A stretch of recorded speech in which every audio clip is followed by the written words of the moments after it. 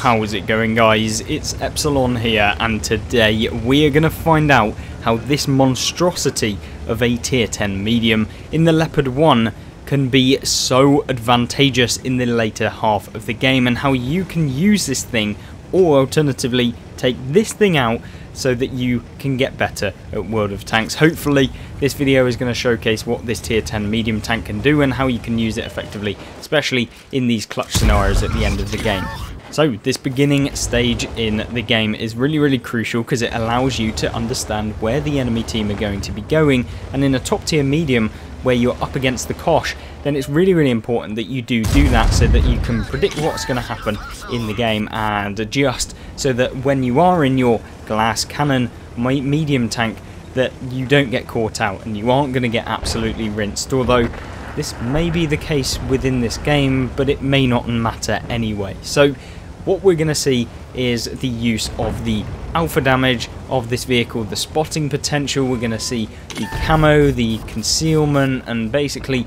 every aspect of the Leopard that can be beneficial for you and anyone in the game, and how that really impacts the game, and basically how powerful the Leopard 1 can be in World of Tanks. Of course, the key thing here is making sure that no matter what you do, you are being aggressive. Now, a very smart play here by the Leopard in trying to hit this Progetto, because the Progetto is kind of the ultimate counter to the Leopard, because what happens is the Progetto can come around the corner, it can clip you, it can significantly reduce the last hit points that you may have in the end game. So it's really crucial that the Leopard here can remove the hit points of the Progetto, get him out of the game, and then cause the danger aspect of the later half of the game to be significantly reduced. The Progetto is definitely nothing to be kind of trifled with in the later stages. It's probably way more dominant than the Leopard 1 could ever be in the back end of the game. So removing that is definitely one of the key priorities within this game. But you'll notice that in this game, talking about it,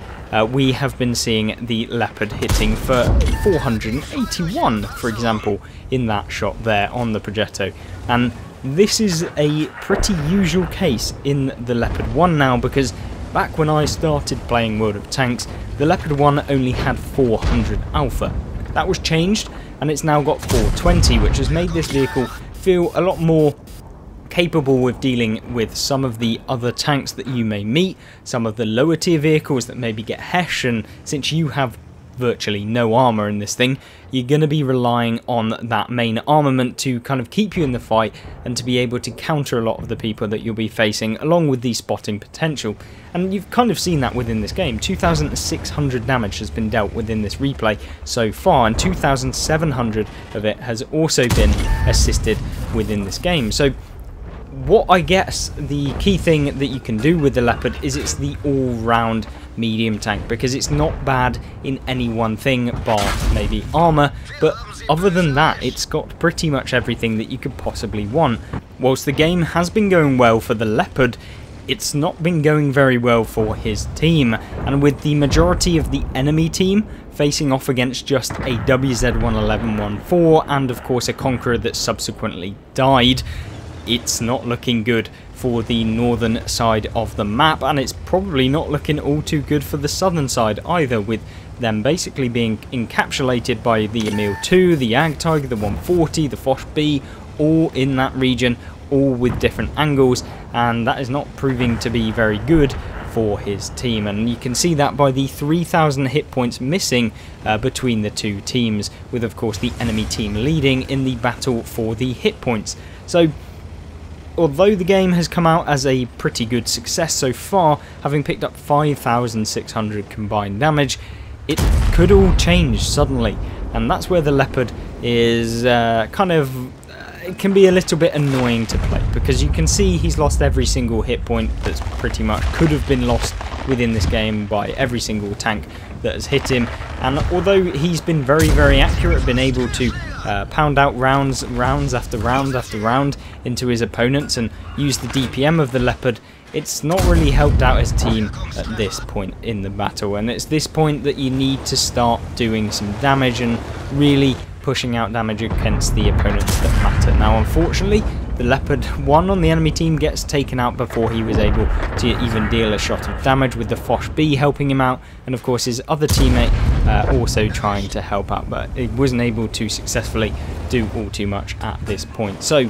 from this position, it's a great defensive position on World of Tanks, because not only are you kind of using the camouflage mechanics that you can do with the Leopard, and with the great view range and also concealment that this tank can get compared to some other tanks in the game, then you are going to be providing some vision for the Foch, and of course with this Foch being an autoloader and being able to pump out round after round, you can only expect this spotting damage number to go up if anything does actually get spotted in the region down here. Now the only kind of problem that comes with this position is if the opponents decide to kind of poke on this ridge here, whereby you can't get an easy shell into them, and they can be a bit of a pain and actually end up spotting you if you're not entirely careful from this ridge up here. So it's always best if you are approaching from this side and you know that there isn't anyone going to be sat down here or in this bush here or in this area here, then approaching from this side can be a beneficial position, but we're not entirely sure within this game since they haven't been spotted. So I thought I'd just mention that for anyone trying to counter this position. And talking about countering, how can you counter the Leopard? Well, the key thing about the vehicle, as we've already mentioned, and its kind of key weakness, is of course that actual armor model, and the fact that it basically doesn't get any armor at all. And so you're going to be ending up in a fairly annoying position when it comes to people deciding to load some HE rounds, which, trust me, when playing the Leopard 1, they do. And with the Leopard being a fairly kind of, it hasn't got the highest alpha, but it's definitely not the worst. It still can't trade with people firing HE, and that's the real problem that it may face over some other mediums, is that other mediums will be able to bounce the HE, or at least not take the full damage, whereas the Leopard 1 can't. So you've got to make use of your DPM advantage over those mediums, like, for example, some of the Soviet tanks with the higher armor values. And so yeah, you can use your penetration, your gun handling, and all of the benefits of that to be able to get some rounds in. So that's kind of how the Leopard 1 has its advantages, but it's not necessarily all that the Leopard 1 has. And we're going to see some extras that this tank can do within this replay. Now I understand that we've been talking a lot about how the tank performs without actually seeing a great deal at this point in the battle, but that's all about to change, because this battle becomes a real struggle for the Leopard, and it tests it to its absolute maximum. There is no chance for any mistakes whatsoever within this replay, having only been on 97 hit points. Yeah, there is nothing you can do wrong in this game if you do decide you want to win this game. But the one thing that the VZ does wrong is get spotted out in the open, and with the lower plate exposed as he's cresting that ridge line, yeah, a very easy shell for the Leopard to actually pinpoint and place a nice round all into it. Now, what would you say is a great medium tank other than the Leopard 1? Well, of course, we talked about the Progetto at the beginning of the game as well. You've got things like the Object 430U, which are a completely different medium tank and a different playstyle, whereby they rely upon the armor model, and it's more about being able to be super aggressive in those vehicles, whereas this tank is something a little bit different and relies upon you being able to kind of get the damage out quickly and then leave, or alternatively get damage whilst being somewhat undetectable and just being a nuisance. So you can see here the Emil 2 does finish off his teammate in the Foch, and unfortunately that is the case, but he does manage at this point to be able to remain undetected, and he shuts down the 50 TP, which is crazy from that position, and remains undetected once again. And from this point it was of course a 1 versus 5, but with the 50 TP now down, it's basically a 1 versus 4. The enemy team have 4,121 hit points remaining that they have to deal with to be able to win this game. And of course the enemies only have to deal 97. But will they be able to do it against this vehicle? Will they be able to actually spot, and will they be able to actually execute the vehicle before he actually removes the hit points remaining on their vehicles? Well, we're going to see that, and of course that's what you're here for. There's no reason of watching this video if you don't want to see how this actually all ends. So I was so amazed that this was even possible. I never thought a vehicle without having to actually trade any kind of hit points at the end of the game would be able to carry in such a position, and I'm guessing that it's down to the fact that the Leopard is pretty dominant in these sorts of scenarios, because it's fast, it has everything you need, and of course when you have good accuracy like we're seeing here on this player, then there's nothing really that the opponents can do unless they come all at once, and then there really is nothing that this vehicle can do. So with the STRV-103B getting tracked, and he's attempting to retrack him here, can't do another one of those rams, otherwise you will take yourself out of the game. I hope he doesn't actually decide to do that. He realises that right at the end. I think he was going for it, but luckily decides against it, and leaving himself on just 5 hit points within this replay is utterly bonkers, and it's going to mean that there are 2 vehicles left on the enemy team. One on an unknown amount and the other on an unknown amount, but with 1,511 hit points remaining on both vehicles. So it's a very clinchy butthole time at this point in the battle, and with the TNH on the enemy team progressing and he quickly shut down, it's now just a 1 versus 1 against the Jagdtiger, with 5 tanks out of a 1 versus 6 scenario taken down.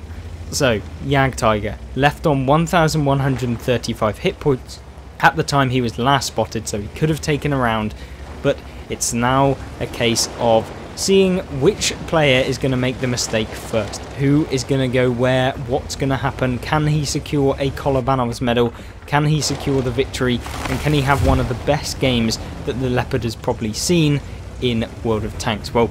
we're about to find out, and I'm really hoping he can. So with the aggressive style of this Leopard, and knowing that, you know, he might as well give it his all against the Jagdtiger that's probably still sat in base, it's time to grab the bull by the horns, see who's the king, and of course progress towards the Jagdtiger. So we all know Jagdtiger may have been spotted at the beginning of the game, and we have no idea if he actually is. Now luckily for the luck of the game, the Jagdtiger is actually AFK and sat out in the open. He decides to go for the secure kill on the Jagdtiger by retracking him in position, with the Jagdtiger not being able to do anything even if he does return,